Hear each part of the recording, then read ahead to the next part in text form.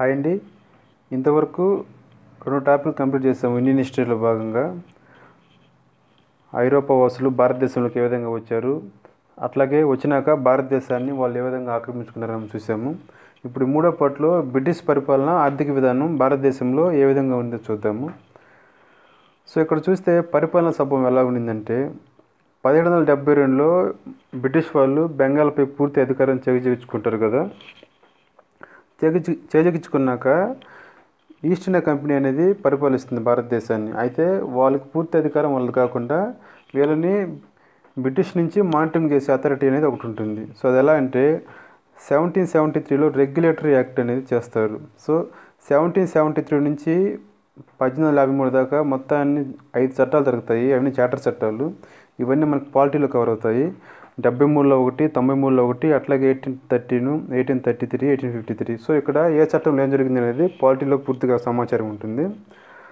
So ఇక్కడ ఏం చేస్తారంటే ప్రతి చట్టంలో ఈస్ట్ ఇండియా కంపెనీ అనేది భారతదేశాన్ని ఏ విధంగా పరిపాలించాలో బ్రిటిష్ పార్లమెంట్ నియంత్రిస్తుంది ప్రతి చట్టంలో ఇక్కడ. సో ఆ విధంగా అనేది ఈ చట్టాలు దానికోసంగా చేశారు. అయితే 1784 పిట్ ఇండియా చట్టం చాలా ఇంపార్టెంట్. పిట్ ఇండియా చట్టం ఏ సంవత్సరంలో ఏర్పాటు చేశారంటే పిట్ ఇండియా చట్టాన్ని 1784 అనేది డేట్ కూడా చాలా ఇంపార్టెంట్ ఇది. సో ఇదేం చెప్తుందంటే బ్రిటిష్ పరిపాలన వ్యవస్థ 2 అంచెల్లో పనిచేయాలని చెప్తుంది పిట్ ఇండియా చట్టం. అదేంటంటే లండన్లో వచ్చేసి పర్యవేక్షణ వ్యవస్థ, అట్లాగే భారతదేశంలో వచ్చేసి పాలనా వ్యవస్థ. అంటే భారతదేశంలో ఈస్ట్ ఇండియా కంపెనీ చూసుకుంటే దాన్ని నియంత్రించేది లండన్లోది ఉంటుందన్నమాట. అయితే లండన్లో పర్యవేక్షణ వ్యవస్థ ఏ విధంగా ఉంటుందంటే 1773లో కోర్ట్ ఆఫ్ డైరెక్టర్స్ అని COD అనేది ఒక వ్యవస్థ ప్రారంభిస్తారు. సో దీంట్లో మొత్తం 24 మంది కోర్ట్ ఆఫ్ డైరెక్టర్స్ ఉంటారు. అంటే వీళ్ళు ఒక విధంగా చెప్పాలంటే మొత్తం east India company share holders. ఈ మొత్తం 24 మంది court of directors east India కంపెనీలో ఉండే షేర్ హోల్డర్స్ మాత్రమే. సో ఇదే ఎలా అంటే the court of డైరెక్టర్స్కి governor general బాధ్యత వహించాలి. గవర్నర్ జనరల్ అనే అతను వీళ్ళు చెప్తే అది చేయాలి భారతదేశంలో. అట్లాగే తర్వాత 1784లో బోర్డ్ ఆఫ్ కంట్రోల్ని ఏర్పాటు చేశారు. సో దీంట్లో 6 మంది పార్లమెంట్ సభ్యులు ఉండేట్టు బోర్డ్ ఆఫ్ కంట్రోల్ని 1784లో ఈ పిట్ ఇండియా చట్టం ద్వారా ఏర్పాటు చేస్తారు. సో దీని నుంచి ఒక ఎంపీని ప్రెసిడెంట్గా చేసుకుంటారు. ఆ విధంగా ఇప్పుడు ఏం జరుగుతుందంటే ఈ గవర్నర్ జనరల్ అనే అతను ఇంతవరకు ఓన్లీ కోర్ట్ ఆఫ్ డైరెక్టర్స్కే కంట్రోల్లో ఉండేవాడు. ఈ 1784లో వల్ల వీళ్ళిద్దరికీ బోర్డ్ ఆఫ్ కంట్రోల్కి అట్లాగే కోర్ట్ ఆఫ్ డైరెక్టర్స్కి వాళ్ళిద్దరు ఆదేశాలు పాటించేటట్టు గవర్నర్ జనరల్ తయారవుతాడు. సో ఇక్కడ గుర్తుపెట్టుకోవాల్సింది ఏంటంటే పిట్ ఇండియా చట్టం ఎప్పుడు ఏర్పడిందంటే 1784. అట్లాగే బోర్డ్ ఆఫ్ కంట్రోల్ని ఏర్పాటు చేసింది ఏ చట్టం అంటే 1784 పిట్ ఇండియా చట్టం అని గుర్తుంచుకోవాలి. సో లండన్లో పర్యవేక్షణ వ్యవస్థ చూసాము. అట్లాగే భారత్లో పాలనా వ్యవస్థ ఎలా ఉండిందంటే 1773లో రెగ్యులేటరీ యాక్ట్ చేశారు కదా. ఈ యాక్ట్ ద్వారానే గవర్నర్ జనరల్ సిస్టమ్ అనేది ఏర్పాటైంది. మనం చూసాం కదా లాస్ట్ వీడియోలో. మొత్తం మీద ముంబాయి, మద్రాసు, కలకత్తా 3 నగరాలు అనేది వీళ్ళు బ్రిటిష్ ఏర్పాటు చేశారు. సో ఇక్కడ 3 గవర్నర్లు ఉంటారు 3 నగరాలకి. అయితే కలకత్తా గవర్నర్ అనే అతను అందరికన్నా హెడ్ లాగా ఉంటాడు. అంటే ఈ యాక్ట్ ద్వారా 1773 యాక్ట్ ద్వారా కలకత్తా గవర్నర్కి మద్రాసు, ముంబై గవర్నర్లు సబార్డినేట్గా పనిచేయాలి. అయితే ఏ సమయాల్లో అంటే ఓన్లీ యుద్ధ సమయాల్లోనే ఈ విధంగా చేయాలని ఈ యాక్ట్ చెబుతుంటుంది. అయితే ఈ విధంగా ఈ యాక్ట్ ద్వారా ఏర్పడిన మొట్టమొదటి governor general of port William ఎవరంటే వారెన్ హేస్టింగ్స్. చాలా ఇంపార్టెంట్ పెట్టింది. మొట్టమొదటి గవర్నర్ జనరల్ ఆఫ్ కలకత్తా లేదా మొట్టమొదటి governor general of port William ఎవరయ్యా అంటే వారెన్ హేస్టింగ్స్. చాలాసార్లు ఇచ్చారు పెట్టు. సో ఆ విధంగా ఇది గుర్తుపెట్టుకోవాలి.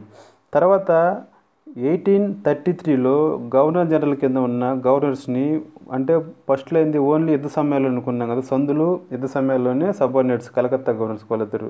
కానీ 1833 యాక్ట్ ద్వారా పూర్తిగా అంటే ఓన్లీ యుద్ధాలు సందులే కాకుండా ప్రతి విషయంలోనూ ఈ ముంబై, మద్రాసు గవర్నర్లు ఈ కలకత్తా గవర్నర్కి పూర్తిగా సబార్డినేట్గా ఉండేట్టు 1833లో ఏర్పాటు చేశారు. అట్లాగే 1833 యాక్ట్ ప్రకారం ఈ గవర్నర్ జనరల్ ఆఫ్ కలకత్తా లేదా governor general of port William పేరును గవర్నర్ జనరల్ ఆఫ్ ఇండియాగా మార్చేశారు. అంటే కలకత్తాకి ఎవరైతే గవర్నర్గా ఉంటారో అతను మొత్తం భారతదేశానికి గవర్నర్గా మార్చేశారు. సో ఆ విధంగా మొట్టమొదటి గవర్నర్ జనరల్ ఆఫ్ ఇండియా ఎవరంటే విలియం బెంటింగ్. ఏ యాక్ట్ ద్వారా అంటే 1833 యాక్ట్ ప్రకారం మొట్టమొదటి గవర్నర్ జనరల్ ఆఫ్ ఇండియా. ఇది చాలా చాలా ఇంపార్టెంట్ బిట్టు. ఎవరంటే విలియం బెంటింగ్. మొట్టమొదటి governor general of port William అంటే వారెన్ హేస్టింగ్స్. అదే మొట్టమొదటి గవర్నర్ జనరల్ ఆఫ్ ఇండియా ఎవరంటే విలియం బెంటింగ్. రెండు చాలా ఇంపార్టెంట్. ఆ విధంగా ఈ రెండు యాక్ట్లు 1773 అనేది అట్లాగే 1833 అనేది జరిగింది. సో అట్లాగే 1773 యాక్ట్ ప్రకారం సుప్రీంకోర్టు కూడా కలకత్తాలో ఒకటి ఏర్పాటు చేయడం జరిగింది. భారతదేశంలోని కలకత్తాలో సుప్రీంకోర్టు ఏ యాక్ట్ ద్వారా అంటే 1773 యాక్ట్ ద్వారా ఏర్పాటు జరిగింది. సో దీనికి ఈ విధంగా ఏర్పాటు చేయబడిన మొట్టమొదటి సుప్రీంకోర్టు కదా. దీనికి మొట్టమొదటి ప్రధాన న్యాయమూర్తి ఎవరు అంటే సర్ ఎజిలా ఇంఫీ అనే అతను మొట్టమొదటి ప్రధాన న్యాయమూర్తి. సో ఆ టైంలో అతడు ప్రధాన న్యాయమూర్తి. సాధారణ న్యాయమూర్తులు ఎంతమంది ఉన్నారంటే మొత్తం ఆ టైంలో 3, ఇంత కలిపి 4. సో మొట్టమొదటి ఆయన పేరు గుర్తుపెట్టుకోవాలి కాబట్టి ఇది కూడా ఇంపార్టెంట్, సర్ ఎజిలా ఇంఫీ. సో ఆ టైంలో మిగతా న్యాయమూర్తులు సాధారణ న్యాయమూర్తులు ఎంతమంది అంటే 3, మొత్తం మీద 4 ఉన్నారు న్యాయమూర్తులు. సో అట్లాగే రెండో పాటు చూస్తే ఆర్థిక విధానాల్లో రెవెన్యూ సిస్టమ్ ఏ విధంగా ఉంది. సో రెవెన్యూ సిస్టమ్ ఏ విధంగా ఉందంటే మొత్తం భారతదేశానికి అందరికీ ఒక రెవెన్యూ సిస్టమ్ అనేది లేదు, ఒక ప్రాంతంలో ఒక విధంగా ఉంది.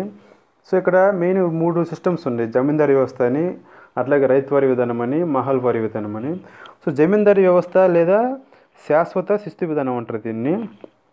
సో ఇక్కడ ఏం చేస్తారంటే భూములు అనే వాటిని ఎస్టేట్గా విభజించేసి ఒక్కొక్క ఎస్టేట్ను లేదా ఒక్కొక్క యూనిట్ను ఒక జమీందారులకు ఇచ్చేస్తారు ఒప్పందం కుదుర్చుకొని. ఈ ఒప్పందం అంటే అప్పుడు 10 years ఉండేది ఒక ఒప్పందం. 10 yearsకి మీకు ఇచ్చేస్తాం జమీందారుకి. సో వాళ్ళు ఆ ప్రాంతంలో ఉండే వాళ్ళ దగ్గర శిస్తు దండి బ్రిటిష్ వాళ్ళకి ఇవ్వాలి. ఇది ఎలా ఇచ్చేవాళ్ళు అంటే 1/11 జమీందారు తీసుకునేవాడు, అంటే 9% జమీందారు తీసుకునేవాడు. 10/11 బ్రిటిష్ వారికి ఇవ్వాలి. అతను 91% బ్రిటిష్ వారికి ఇవ్వాలి. సో ఆంధ్రప్రదేశ్లోని ఏ ప్రాంతాలు ఈ జమీందారీ వ్యవస్థలోకి వచ్చాయంటే ఆ టైంలో కోస్టల్ డిస్ట్రిక్ట్స్ అంటే కోస్తా ప్రాంతాలన్నీ ఈ జమీందారీ వ్యవస్థలో ఉండేవి. సో ఈ జమీందారీ వ్యవస్థలో ప్రజలు చాలా ఇబ్బందులు పడ్డారని మనం గుర్తుపెట్టుకోవాలి. అట్లాగే తర్వాత రైతువారీ విధానం అంటే రైతుకి యాజమాన్య హక్కు ఇస్తారు ఇక్కడ. అంటే ఒక విధంగా చెప్పాలంటే పట్టా వ్యవస్థ. శిస్తు అనేది ఈ గవర్నమెంట్ ఏం చేస్తుందంటే నేరుగా రైతు నుండి వసూలు చేస్తుంది. జమీందారీ వ్యవస్థలాగా జమీందారులకు ఇవ్వకుండా డైరెక్ట్గా శిస్తు అనేది రైతు నుండే వసూలు చేసేవాళ్ళు. సో ఈ వ్యవస్థని మన దేశంలో మొట్టమొదటి ఎవరు ప్రవేశపెట్టారంటే షేర్షా. ఇది మామూలుగా హిస్టరీలో ఇంకా బ్యాక్ వెళ్ళాలి. సో ఈ రైతువారీ విధానాన్ని మొట్టమొదట భారతదేశంలో ప్రవేశపెట్టింది ఎవరంటే షేర్షా. సో ఈ భాగంలోకి ఈ విధానంలోకి మన ఆంధ్రప్రదేశ్లో దత్త మండలాలు లేదా రాయలసీమ ప్రాంతాలు వచ్చేవి. అట్లాగే మహల్వారీ విధానం అంటే ఈ ఏపీ ప్రాంతాలు ఎందుకు గుర్తుపెట్టుకోమన్నా అంటే గ్రూప్ 2కి బాగా ఉపయోగపడుతుంది. అట్లాగే మహల్వారీ విధానం 3ది. ఇదేంటంటే మిక్సింగ్ అనమాట. 1+2 మిక్సింగ్. ఇది జమీందారీ విధానము అట్లాగే రైతువారీ విధానం రెండింటిని కలగలిపి ఈ మహల్వారీ విధానం తయారైంది. మహల్వారీ విధానంలో భూమిని ఎస్టేట్స్గా విభజించేవాళ్ళు. ఎస్టేట్ అంటే మహల్ అనేది హిందీ పదము. సో మహల్ అంటే మీనింగ్ ఏంటంటే గ్రామ పరిధిలో ఉన్న భూమి, అంటే గ్రామానికి చెందిన భూమి అని. సో మహల్కు మొత్తం అంటే ఇక్కడ ఏం చేస్తారంటే గ్రామ కమిటీలు ఏర్పాటు చేసి వాళ్ళకి ఇది ఇంత శిస్తు అని చేసి డిసైడ్ చేస్తారు. ఈ గ్రామ కమిటీలు శిస్తు వసూలు చేసి బ్రిటిష్ వారికి అప్పచెప్పాలన్నమాట. ఆ విధంగా ఉండేది. సో దీన్ని ఈ విధంగా మహల్వారీ విధానం అనేవాళ్ళు. సో ఈ విధానంలో రైతులకు యాజమాన్య హక్కు ఉండేది. మన ఏపీలో ఏ ప్రాంతాలు కవర్ అయ్యాయంటే దీంట్లో చిత్తూరు, నెల్లూరు అనేవి ఏపీలో ఈ మహల్వారీ విధానంలోకి వచ్చాయి. సో ఇది మహల్వారీ విధానం ఆ 1+2 మిక్సింగ్ అనేది గుర్తుపెట్టుకోవాలి ఇక్కడ. అట్లాగే ఈ 3 విధానాల్లో భారతదేశాన్ని ఏ సంస్థలు ప్రవేశపెట్టారు, ఎవరు ప్రవేశపెట్టారు, ఎంత భూభాగం కవర్ అయిందని చూసుకుంటే జమీందారీ లేదా శాశ్వత శిస్తు విధానం అనేది 1793లో ప్రవేశపెట్టారు. మన భారతదేశంలో ఏ రాష్ట్రాల్లో అంటే మెయిన్గా బెంగాలు, బీహారు, ఒరిస్సా, BBO. బెంగాల్, బీహార్, ఒరిస్సా గుర్తుపెట్టుకోవాలి. గ్రూప్ 2కి బాగా ఉపయోగపడతాయి ఈ విధంగా. అట్లాగే ఇది ఎంత శాతం ఉండేదంటే భారతదేశంలో 29% అనేది ఇది ఉండేది. అట్లాగే రూపకర్త ఎవరంటే దీనికి జాన్ షోర్. జమీందారీ వ్యవస్థని రూపుదిద్దింది ఎవరంటే జాన్ షోర్. ఆ టైంలో గవర్నర్ జనరల్ ఎవరంటే కార్న్వాలిస్. అట్లాగే రైతువారీ విధానం 1790 to 1820. ఇక్కడ మద్రాసు, ముంబాయి, అస్సాము ఈ రాష్ట్రాల్లో దీని ప్రభావం ఎక్కువగా ఉండేది. సో మొత్తం మీద ఎక్కువగా 52% ఈ రైతువారీ విధానమే ఆక్రమించి ఉండేది. ఈ 3 విధానాల్లో ఎక్కువ భాగం ఆక్రమించింది ఏదంటే రైతువారీ విధానం. సో దీన్ని ఎవరు రూపొందించారంటే థామస్ మన్రో అట్లాగే కల్నల్ రీడ్ వీళ్ళిద్దరూ కలిసి రూపొందించారు. ఆ టైంలో గవర్నర్ జనరల్ వచ్చేసి లార్డ్ హేస్టింగ్స్. వారెన్ హేస్టింగ్ కాదు, గుర్తుపెట్టుకోవాలి, లార్డ్ హేస్టింగ్. తర్వాత మహల్వారీ వ్యవస్థ ఇది 1833లో ప్రవేశపెట్టారు. ఆగ్రా అట్లాగే వాయువు సరిహద్దు రాష్ట్రాలు అట్లాగే సెంట్రల్ ప్రావిన్స్ పంజాబ్ ఈ భాగాలు కవర్ అయ్యాయి. ఇది 19% ఉండేది. సో దీన్ని ప్రవేశపెట్టింది ఎవరు అదే రూపొందించింది ఎవరు అంటే ఆరంబ్రిడ్జ్ మెకంజీ దీన్ని రూపొందించారు. సో దీనికి అప్పుడు గవర్నర్ జనరల్ ఎవరంటే విలియం బెంటింగ్. ఈ విధంగా రూపొందించిన వాళ్ళు గుర్తుపెట్టుకోవాలి, ఇంపార్టెంట్ బాగా. అట్లాగే జమీందారీ వ్యవస్థ అనేది అన్నింటిలో గల మెయిన్ హైలైట్ గుర్తుపెట్టుకోవాలి. జమీందారీ వ్యవస్థని రూపొందించింది ఎవరంటే జాన్ షోరు. ఆ టైంలో గవర్నర్ జనరల్ ఎవరంటే కార్న్వాలిస్. సో ఆ విధంగా చూసాం కదా. ఇప్పుడు తర్వాత న్యాయపాలన అనేది బ్రిటిష్ వారి కాలంలో ఏ విధంగా ఉండింది ఆ టైంలో. సో వారెన్ హేస్టింగ్ అనే అతను సివిల్ కోర్టు ప్రవేశపెట్టాడు, అట్లాగే క్రిమినల్ కోర్టుని ప్రవేశపెట్టాడు. ఇక్కడ వీటికి మారుపేర్లు ఉన్నాయి. దివానీ అదాలత్ అంటే సివిల్ కోర్ట్ అని, అట్లాగే నిజామత్ అదాలత్ అంటే క్రిమినల్ కోర్టు అని గుర్తుపెట్టుకోవాలి. అట్లాగే ఇతను దివ్య పరీక్షలు రద్దు చేసి జ్యూరీ వ్యవస్థను ప్రవేశపెట్టాడు. అంటే ఆ రోజుల్లో ఏదైనా తప్పు చేస్తే కర్పూరం చేతులు వెలిగించుకోమని ఇటువంటి మూఢనమ్మకాలు లాగా ఉండేవి కదా. సో అటువంటి దివ్య పరీక్షలు రద్దు చేసి ఇతను జ్యూరీ వ్యవస్థని అనేదాన్ని న్యాయ వ్యవస్థని ప్రవేశపెట్టాడు. అట్లాగే కార్న్వాలిస్ ఏం చేశాడంటే సంస్కరణలు సంచార న్యాయస్థానాలు ప్రవేశపెట్టాడు. అట్లాగే కోర్ట్ ఆఫ్ రికార్డును ప్రవేశపెట్టాడు. అంటే కోర్టుల్లో ఏ రోజు తీర్పు ఆ రోజుతో నోటి మాటతో పోకుండా వాటన్నిటినీ పుస్తకాల రూపంలో రికార్డ్ చేసి భద్రపరిచే విధంగా ఇతనే ముందు స్టార్ట్ చేశాడు.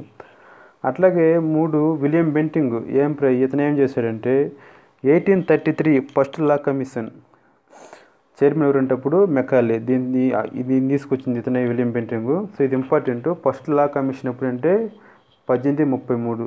దాని చైర్మన్ ఎవరంటే మొదటి law commission chairman lord Macaulay. చాలా ఇంపార్టెంట్ ఇది, మెకాలే ఇంపార్టెంట్. సో ఆ law commission present 21st law commission వచ్చేసి ఎవరంటే Balbir Singh Chauhan chairman. 21st law commission chairman ఎవరంటే బల్బీర్ సింగ్ చౌహాన్.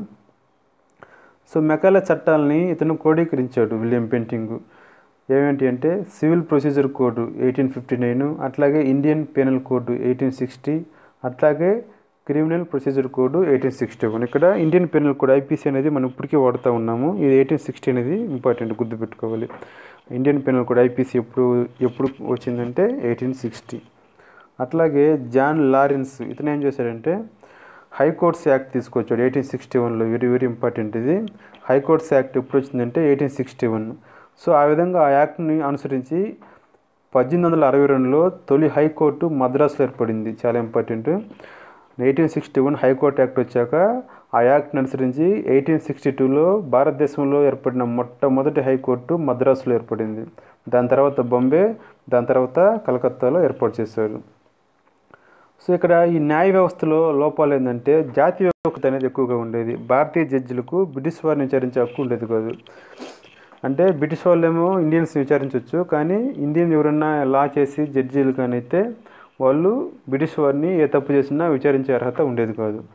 సో ఈ వివక్షత రూపుమాపుటకు 1884 నందు ఎల్బర్ట్ బిల్లును లార్డ్ రిప్పన్ గవర్నర్ జనరల్గా ఉన్నప్పుడు ప్రవేశపెట్టడం జరిగింది. ఎల్బర్ట్ బిల్లు 1884, ఇది ఇంపార్టెంట్. లార్డ్ రిప్పన్ అతను గవర్నర్ జనరల్గా వచ్చినప్పుడు ప్రవేశపెట్టాడు, కానీ బ్రిటిష్ వాళ్ళు దీన్ని తిరస్కరించడం వల్ల ఈ బిల్లు రద్దు అవ్వడం జరిగింది. ఎల్బర్ట్ బిల్లు ఎప్పుడంటే 1884.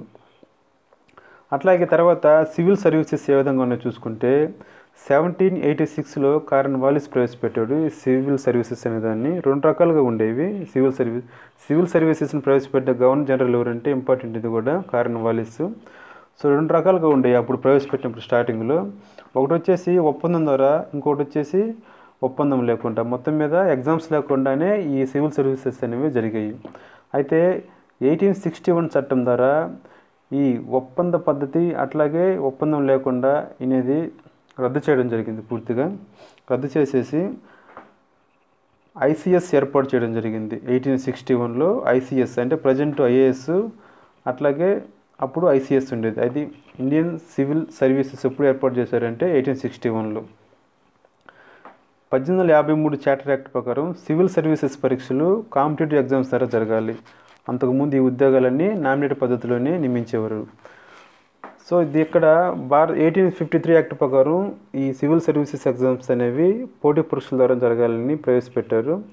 సో ప్రవేశపెట్టాక ఈ పరీక్షలు అనేవి భారతీయులు రాయకుండా చేయడానికి బ్రిటిష్ వాళ్ళు కొన్ని కుతంత్ర విధానాలు కూడా ఆచరించేవాళ్ళు. సో అవి వాటిలో ఏంటంటే ఆ కుతంత్ర విధానాలు ఈ పరీక్షలో లాటిన్ అట్లాగే గ్రీక్ పేపర్లు అనేవి కంపల్సరీగా చేసేవాళ్ళు.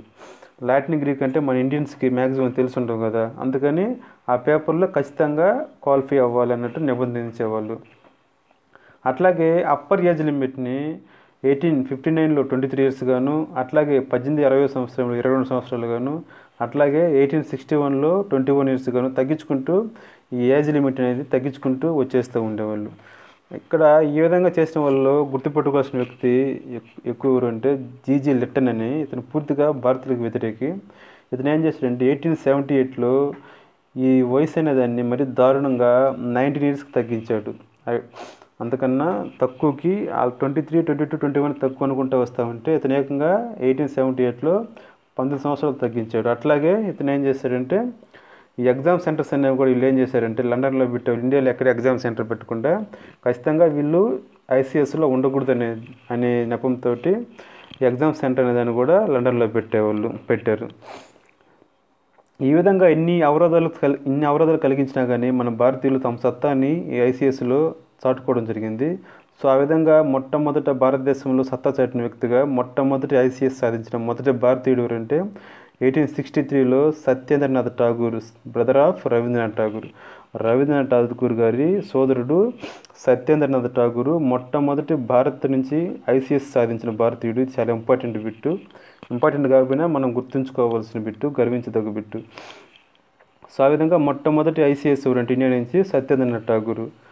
అట్లాగే తర్వాత నెక్స్ట్ వ్యక్తి ఎవరంటే సురేంద్రనాథ్ బెనర్జీ. అయితే ఇతను జాతీయోద్యమంలో పాల్గొంటున్నారని డిస్మిస్ చేయడం జరిగింది. అతని తర్వాత ఎవరంటే ఆర్సి దత్తు. ఆ తర్వాత 1919లో మన సుభాష్ చంద్రబోస్ గారు. ఈ విధంగా ఐసీఎస్ అనేది సాధించి తమ సత్తాను చాటారు భారతదేశం నుంచి. అయితే ఇక్కడ సివిల్ సర్వీసెస్పై కొన్ని కమిషన్లు కూడా నియమించారు. వాటిలో చెప్పుకోదగ్గవి అచ్చిసన్ కమిషన్. ఇది అప్పుడు గవర్నర్ జనరల్ ఎవరంటే లార్డ్ డ్రఫిన్. సో ఈ కమిషన్ ఏం చేసిందంటే 19 సంవత్సరం గరిష్ట వయో పరిమితిని 23 సంవత్సరాలు పెంచడం జరిగింది. అంటే జీజీ లిట్టన్ అనే అతను 19 సంవత్సరం చేశాడు కదా, సో దాన్ని మళ్ళీ 23 సంవత్సరాలకి ఈ అచ్చిసన్ కమిషన్ ద్వారా పెంచడం జరిగింది. అట్లాగే లీ కమిషన్ 1924లో లీ కమిషన్ వచ్చింది. ఆ టైంలో జనరల్ వచ్చేసి governor general lord reading. So ఇక్కడ ఏం చేశారంటే 50% సివిల్ సర్వీసెస్లను భారతీయులకు కేటాయించాలని, అట్లాగే భర్తీ చేయుటకు పబ్లిక్ సర్వీస్ కమిషన్ ఏర్పాటు చేయాలని, అట్లాగే 1926 లీ కమిషన్ రిపోర్ట్ ఆధారంగా పబ్లిక్ సర్వీస్ కమిషన్ ఏర్పాటు చేయడం జరిగింది. అట్లాగే 1935లో ఫెడరల్ పబ్లిక్ కమిషన్ను, అట్లాగే 1950లో యూపీఎస్సీగా ఈ విధంగా మార్పు చేయడం జరిగింది. సివిల్ సర్వీస్ అనేది మొత్తం మీద సివిల్ సర్వీస్ మీద చెప్పుకోదగ్గ కమిషన్లు అచిసన్ కమిషన్ ఒకటి, అట్లాగే లీ కమిషన్ 1924 ఇది చాలా ఇంపార్టెంట్. సో ఇక్కడ ఈ కమిషన్ ద్వారా 50% వచ్చేసి ఓన్లీ ఇండియన్స్కి కేటాయించారు. అట్లాగే 1935లో ఫెడరల్ పబ్లిక్ కమిషను, అట్లాగే ఇవన్నీ రూపుదిద్దుకుంటూ వచ్చి 1950లో యూపీఎస్సీ, ప్రజెంట్ యూపీఎస్సీ అనేది 1950లో ఏర్పడింది. సో ఇదండి దీనికి సంబంధించి ఆర్థిక విధానాల టాపిక్లో ఒక చిన్న వీడియో. తర్వాత వీడియోలో ఇంకొంత సమాచారం చూద్దాం. మరిన్ని అప్డేట్స్ కోసం తప్పక ఛానల్ సబ్స్క్రైబ్ చేసుకోండి. Thank you.